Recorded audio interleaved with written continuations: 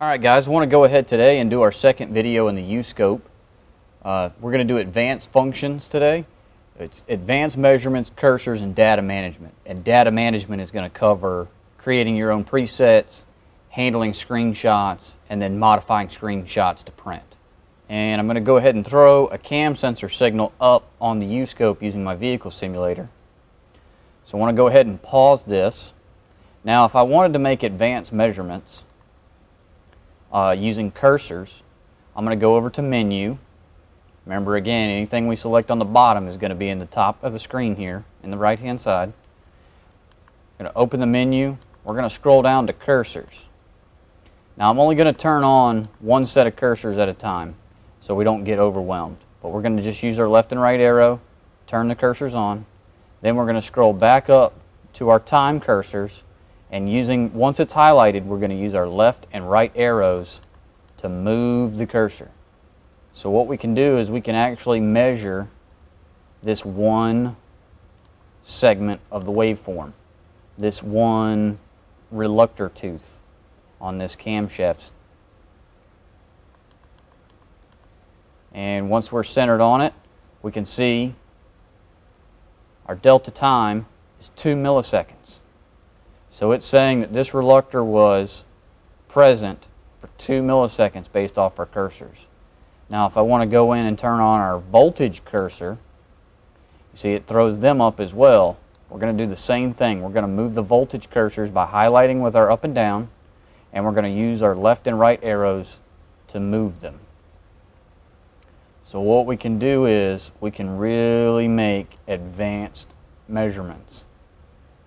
I'm going to go ahead and move this as well. Now we have a delta voltage and a delta time. So 2 milliseconds, the triangle is going to stand for delta, which is difference. And then we have delta voltage, which is 4.96 volts. So this cam sensor is functioning pretty flawlessly as far as reading our voltage, or we know our reluctor is good. This is really important to use whenever you're examining your waveforms, because a lot of times we look for just a pattern, but sometimes we actually need to take some measurements of that pattern to make sure that our voltage amplitude and our on times are correct. And the easiest way to do that is using the cursors. With the cursors on, you can leave them up like that and we can take a screenshot. So we're going to come up here to this B key. Using the B key, it's going to save a data file. Then it's going to save an image. And just make note of what your data file and image number are, because when we go into the laptop, we're going to modify those. And I'll show you how to use that data file to make a preset, and I'll show you how to use that screenshot to make a preset, and also be able to view it, print it, save it, which is kind of cool. So we're going to go ahead and release this with the A key again. Remember, the A key is our pause button. So I'm going to release it, and we can keep scrolling through. Now if I want to turn those cursors back off, I'm going to simply scroll back to menu, just like before. Scroll down to cursors. Open the cursor menu with OK. Scroll down to whichever cursor I want to turn off. And using the left and right arrow, I can turn them off. And you'll notice several of the presets have the cursors already loaded up on there. First one that comes to mind is primary ignition amperage. That will allow you to measure not only what your peak amperage is, but also your saturation time on the waveform, which is good because it'll help you track down intermittently weak coil pack. The other thing I want to go ahead and cover with you on the uScope itself is, I'm going to show you how to do a custom start. Okay, so I'm going to turn my vehicle simulator off, and we'll start from a fresh screen. So I'm going to turn the uScope on. Alright, you'll notice that mine is set to 2 volts, 5 milliseconds, trigger at auto, trigger level is 4.08 volts. So what I'm going to do is, I'm going to make some drastic changes for you guys. I'm going to set it to half a volt. I'm going to set it to 500 microseconds, and I'm going to set my trigger to 500 millivolts. All right, I'm even going to change my trigger type to normal. Okay. At this point, once I have all my settings, including whatever probe style I want to use, and again, remember, if you want to change your probe, we go to Menu, Vertical, scroll down to Probe Calibration, and using the left and right arrow. So I'm going to set this to, let's put it at 100 millivolts to 1 amp. Okay. Now that I have that set, I can go back into the menu, go to the options, set custom start. If I press and hold OK for about 2 seconds, every time I turn this unit on, it's going to start with this screen exactly.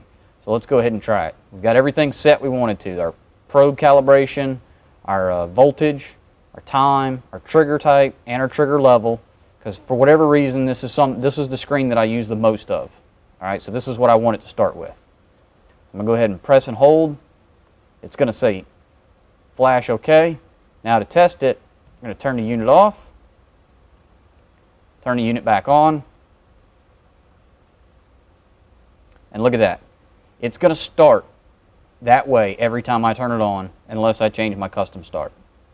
So I'm going to go ahead and put my custom start back just so you guys can watch me do it again. So I'm going to change my probe type back to 1 to 1.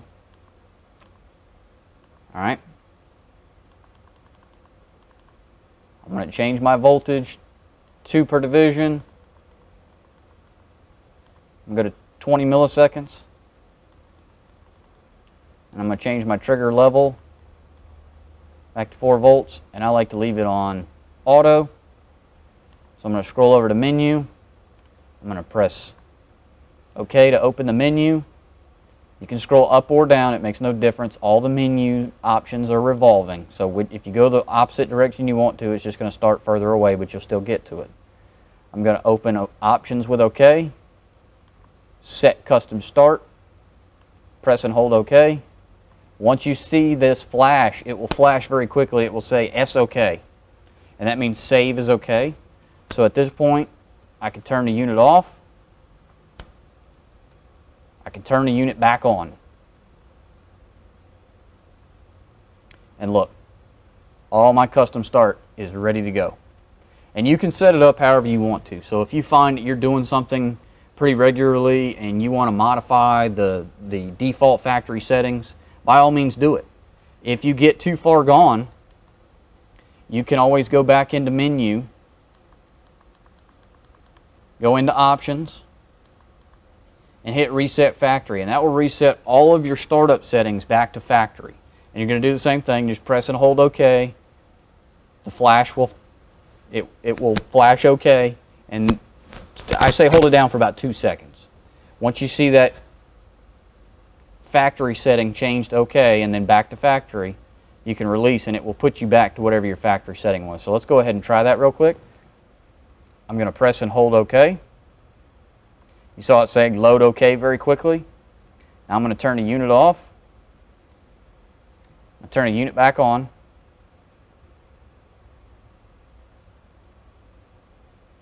And look, 2 millivolts, 5 milliseconds. I had it set it, and look at where my trigger is.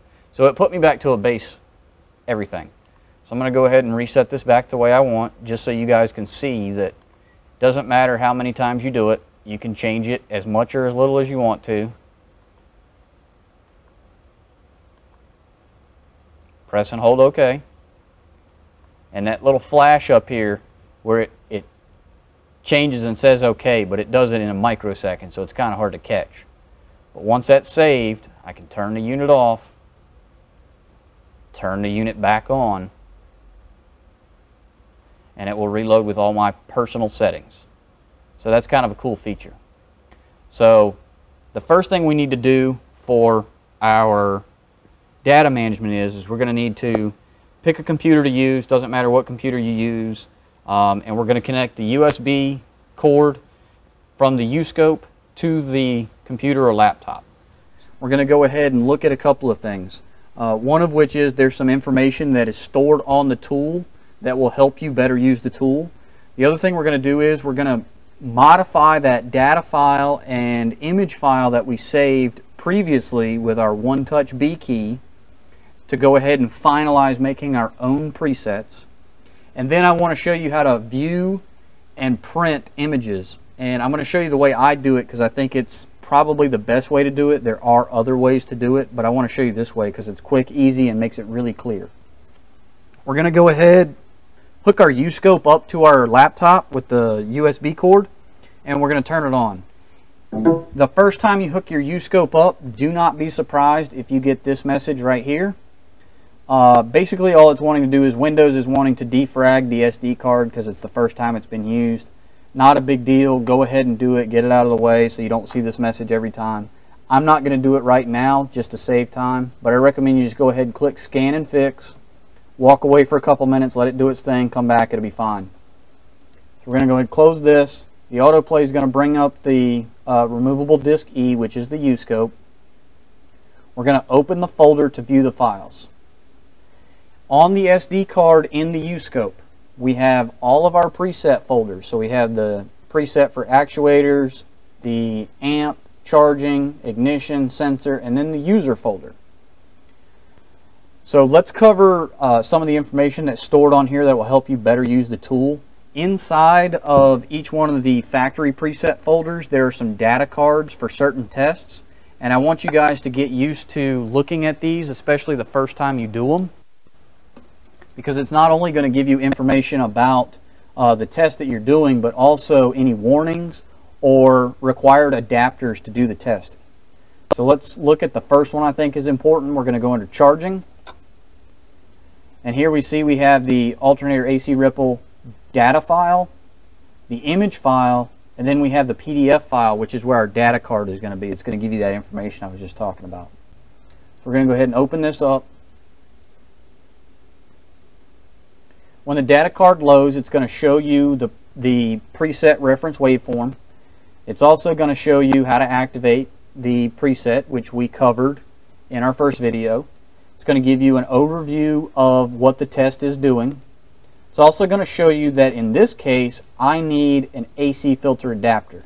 If you bought a master kit, it's going to come with it. If you bought a basic kit, it will not. There is a hyperlink at the bottom and also right here that will take you directly to AESwave's website for that particular item, so you can purchase it if you have the basic kit, or if you need to replace it out of your master kit because you broke it or lost it or whatever the case may be. It's going to give you some information about analyzing the waveform, anything that you should make note of while you're doing your test. Also, you know, in this case, it's going to give me a note saying to expect a little bit of ignition noise and general wave to the overall signal, and then give you something to maybe correct that. But don't be surprised if you're doing the AC ripple if you get a little bit of noise from the ignition system. Here are the hyperlinks I was referring to that will take you to that AC filter if you need to purchase it. A way to download this data sheet you're viewing if you want to download a copy, and then also a hyperlink to the AESwave Tech Feed support group. Towards the bottom of the page we have the uScope preset settings, which is everything that's being modified when you activate the preset. In this case, it's going to give me the voltage, the time, trigger mode, trigger level, trigger slope, the fact that it's not inverted, and then what probe it's using. At the very bottom on this one, there is a note that basically says, do not use the AESwave AC pass filter on alternating current line voltage circuits, such as 120 volt AC found in a standard wall socket. It is intended to be used on DC automotive circuits only. What it's saying is that it is safe to use with the AC filter for automotive related AC voltage signals, because most of the time they're very small. AC ripple, solenoid, wheel speed sensor, things of that nature. Do not hook the test leads to the 120 volt AC outlet at your house. You are going to destroy the scope, and you will probably hurt yourself doing it. With all electrical devices, especially the uScope, I highly recommend again that you read all the warnings and you heed all of the warnings so that you don't damage the tool or hurt yourself. The other data card that I want to make note of that I think is very important that we look at is under ignition, and it is for the primary ignition function. So we're going to go down to primary ignition. This is a PDF. We can change the view to large icon so it looks a little better. There it is right there. We're going to go ahead and open it up. Again, it's going to tell me how to activate, going to give me an overview, setup and connections. There's a big red warning right here. Must use primary ignition probe. And here is the probe pictured. Again, just like the AC filter, if you don't use this or you use it improperly, you're going to kill the tool. That is a 10-to-1 attenuator for ignition. It says in here that primary ignition can create voltages up to 400 volts or more. Okay, if you hook 400 volts up directly to this scope without the attenuator, the scope is going to be no more. So make sure you read these warnings and pay attention. Further down this data card, it's telling you what we're wanting to look at as far as waveform analysis. So we're not just looking at a pattern, we can also do some measurements and look at these things. It's going to tell you that this preset defaults to auto trigger mode so that you can see the pattern. You can then adjust the trigger type or trigger level as necessary. We have some hyperlinks down here again that will take you to that 10-to-1 attenuator if you need it. If you didn't get the master kit or you need to replace the one out of your master kit, you just click that, it takes you to the website. Right there on the screen you can purchase it.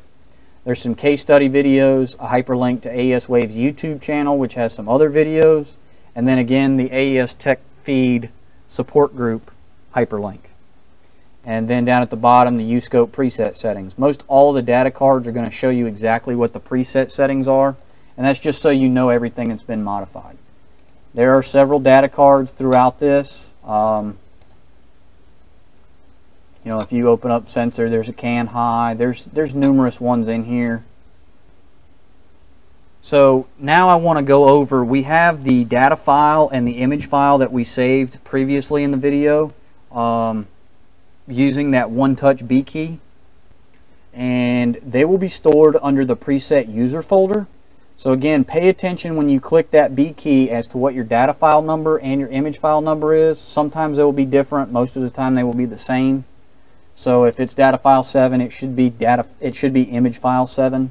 But if it's not, just make note of it. You can change it. So we're going to open up this user folder, and we're going to locate data file 6 and image file 7. To complete the preset, all we're going to do is highlight the file, right click, and rename it. You can make up a name. I'm going to put this one as test. You get 8 characters is all it's going to show on the screen. So if you go more than 8 characters, it's going to chop it off. You know, so you can be creative. If this was a 5-volt camshaft sensor, I would put 5V_CMP. Okay.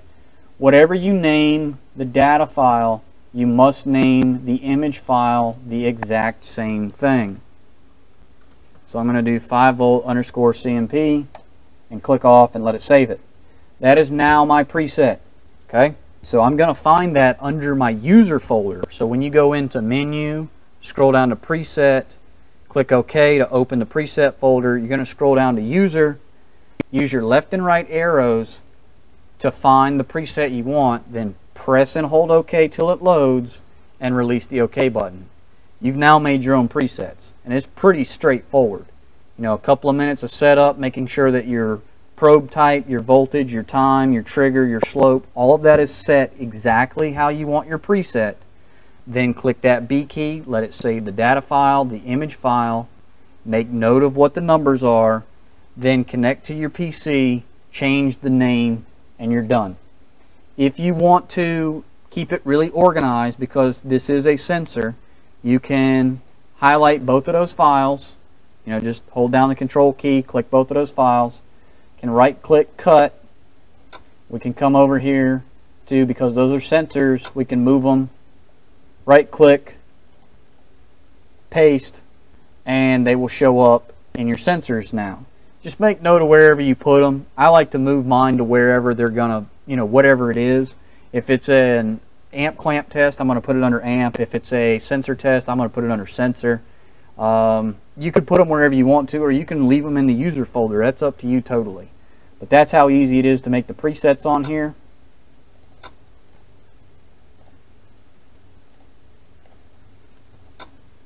So the last thing I want to show you guys while I'm hooked into the uScope is any pictures that you took and you want to view, save, or print.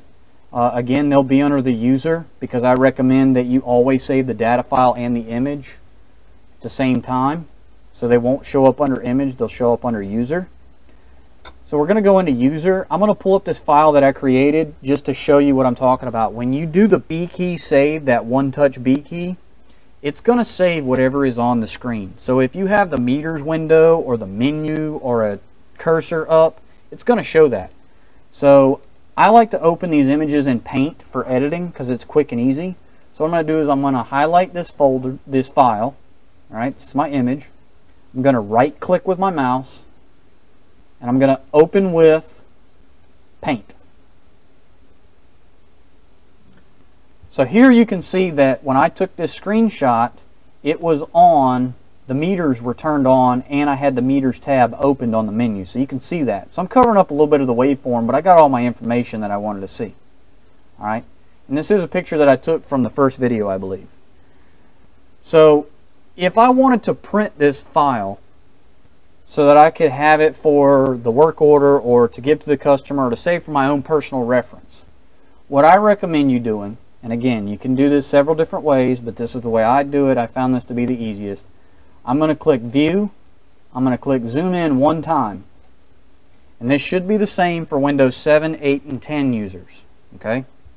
Once I've zoomed in one time, I'm going to go back to Home. Now, you can print this the way it sits, but it's going to use a lot of ink and take a lot of time. So what I recommend you do is invert the colors. If you're an old Windows Paint user, invert colors used to be easy to find. They have hidden it from Windows 7 on. So Windows 7, 8, and 10, it's been hidden. So what you have to do is click Select right here, as if you were going to do a windowed select. You're going to come down to your image, again, right click. It's going to open a drop down menu. You're going to have Invert Color. Click it. Once you invert the color, this is going to be a lot more printer friendly, and I promise you it's going to print out 1,000 times clearer than it did with the black background. Plus, your boss is probably not going to fuss at you for burning through a printer cartridge. Okay? If you do the invert color and you don't have a color printer, it's still going to show up cleaner in my opinion, because everything's going to be grayscale on a white background. Okay? So that's just how I do it. We'll close this and do it with one other image. I'm not going to save this one. Let's pull up this file here. So again, we're going to right click, open with Paint. I'm going to go to View, zoom in one time, go back to Home, click Select, right click on my image, and I will get the drop down menu to invert color. Click Invert. There you go. Now I can bring up my print menu, print that, and we're done. So whether you're making a preset or whether you're printing a picture, once you've accessed the uScope on your laptop, I would say you've got about a minute, maybe two, depending on how fast your computer is, from the time you actually plug the uScope in till the time it's coming out of the printer or your preset's finalized. Doesn't get much more simple than that. Those are both great features. This is the way I print my pictures. When I do print them, I find it's easier. If you do the zoom in one time, it prevents the pixelation, but it does blow it up a little bit. It's going to print out about 3 by 4 inches, maybe a little bigger. Might be closer to 4 by 5, but it's a good size, doesn't kill the printer. If you zoom in any further than that, you start to get pixelation, just because it was such a small image file to begin with. So I typically just zoom in one time and then go over and invert the colors. So there's a lot of good features in there inside of the uScope once you connect to a laptop. I just wanted to cover those things with you. This is the end of the second video. I have one more user video that's coming out right after this that's going to get into some really advanced stuff that's going to make you guys experts with this tool. As always, thank you for watching. Hopefully you learned something. Also want to again give a big thank you to AESwave for everything they do in the industry, from supporting training to providing tools like this for us to get, as well as supporting and allowing me to make these videos to get these guys out. So a big thank you to them. Thank you guys for watching. If you have any questions or comments, if you leave them in the bottom, we'll get to them, and if need be, I can make another video to cover a subject that you guys want to see. So thank you very much.